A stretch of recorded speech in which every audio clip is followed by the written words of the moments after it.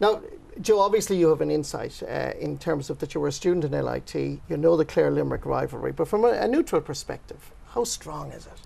Yeah, it's obviously very close. They're on the border of each other there, and a lot of these guys have went to college over the past number of years, and obviously went to school together, even in Art School Rushe and stuff like that. And even Niall Moran has taught a good couple of the guys, so it's interesting enough. And it's going to be very tactical. You know, these guys know each other inside out, so it's whoever brings something new, I suppose, to the game. I know, obviously, working with Davy in LIT, he'll relish the underdog tag for Clare anyway, and get them really riled up for the game. And you know, there's a lot of hype down in Limerick after the Munster final, and you know, that might work with them or it could work against them. You know, there's a lot of talk coming from Limerick now. There's a song even out the other day, so yeah. it's kind of tempting fate, I think, a small bit maybe. You know.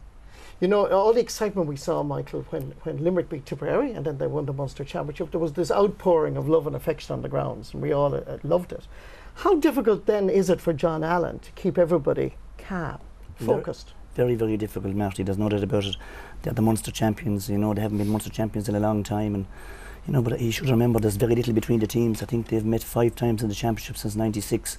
It's 3-2 in Limerick's favour, but you know, I think it's going to be a cracking game. Clare have a lovely style of hurling. Actually, the Clare style of hurling suits the Clare team. They carry the ball out of defence. They work very, very hard. There are contrasting styles between them, aren't there? Absolutely. I mean, give us an insight into that. Well, Clare's game plan is they try and work the ball up the field. They try and create possession, play the ball to the man running off the shoulder, and then they'll try and pull the Limerick backs all over the place and try and create space inside. And that doesn't lend to scoring too many goals. But people should remember that, you know, every 3 points is a goal in itself. So that'll be their style. I suppose Limerick will be more blood and guts and passion. Limerick hurling, they have a very physical edge to their team, but it's going to be 2 very contrasting styles, and I think it's going to be a serious battle. Liam, you know, there's a lot of hype in Limerick. Less hype, I have to say, in Clare at the moment, but there's huge emphasis by the Clare management to play things down. They have 9 of the Clare under-21s in the starting 26. Is that a disadvantage or an advantage, do you think? That's an advantage because they're hurling week in, week out, and they've had a few, you know, an extra game there. Those 21s who played in that Munster final, that's an extra game, that's extra championship action. And you know, we played whatever 5 games this year compared to some people's 2 or whatever, you know. So compared to Limerick's 2, I suppose, and we certainly felt it. You know, it was an advantage. So as that maybe Clare trying to, you know, play things down, they have, which is, you know, in my opinion, is the advantage of momentum and much more regular games. You know, they've youth on their side. As well as that, you know, Limerick have played both their games. They played outside the Gaelic grounds. They haven't, yeah. So I know we played them in March this year, so they've played in Croke Park at least this year. But you know, there's going to be a much different atmosphere there now than there has been in Munster so far. You know Davy Fitzwell. You've been inside in the dressing room with him. What would he be saying to his team in the sense of emphasising the fact that they are underdogs, or will it be the siege mentality? Yeah, probably will be. Probably be telling them that everybody's writing them off and stuff like that. But then again, you see guys writing in the paper that Clare will be around for the next 10 years, you know, and that doesn't really help either. It puts extra pressure. But it'll be interesting to see how they'll deal with Tony Kelly. Limerick, will Wayne Mack follow him, or who will go with him? Because Tony likes to go wherever he wants, and Podge Collins then comes out around centre forward. So tactically, it's going to be interesting to see, will Limerick hold their defensive 6 in place, or will they let Tony Kelly? Because I remember when we played them, Tony Kelly was sitting right in front of me at one stage, you know, and that was in the full back line. So it'll be interesting to see, do they play as defensive, or will they go a bit more attacking against the Limerick backs? And having had that experience against Clare, Joe, what do you think the Limerick game plan should be? Well, to be honest, they kind of play the same thing. Seamus Hickey comes from wing forward, and he gathers ball in the half back line. He helps out the backs a lot, and Declan Hannon doesn't actually stay full forward. He kind of comes out a bit and leaves Graham and Shawnee inside.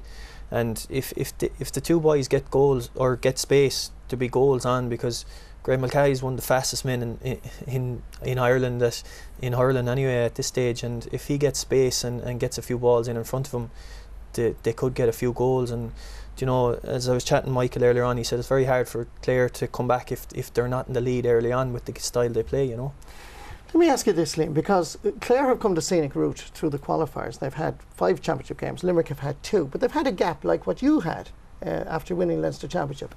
Advantage Clare or advantage Limerick? Is Clare going to be battle weary or Limerick going to be fresh? Well, they certainly won't be battle weary, not with 9 under 21s in their team. You know, they're looking for more and more action. But you know, it almost is a non-equation, if you get me. Like, I mean, if they both perform today, I don't think it'll matter. I think it's going to be one of the closest games we've seen all year. But then again, if Clare come out and they look, you know, battle hardened, and Limerick are cock cold for the first 10-15 minutes, everyone will be saying, oh well, it was the 5-week break. So, you know, you can't win either way. It depends on the team. You saw Kilkenny and Brian Coney managed it for how many years with the 5-week break, and they got into how many All-Ireland finals, and it seemed to keep them fresh. But then others again are constantly blaming the 5 weeks. We thought we didn't notice too much of a problem with it. You know, once you keep things fresh in training and make sure that, you know, you're giving it your all. Personally, I would have liked a game in between. Yes. Because look, there's nothing like championship action to get you up to that intensity, that pitch. So I would say it's advantage slightly to Clare anyway. As well as that, actually, on Tony Kelly, you might see Seamus Hickey. They might just drop Seamus Hickey back out, and sure, then you'll have 2 centre forwards marking each other around midfield. It's going to be crowded, I think, so in midfield. Liam, I think so. Be Guys, we're coming to the vital moment. Who's going to win this match? Clare or Limerick? In a word.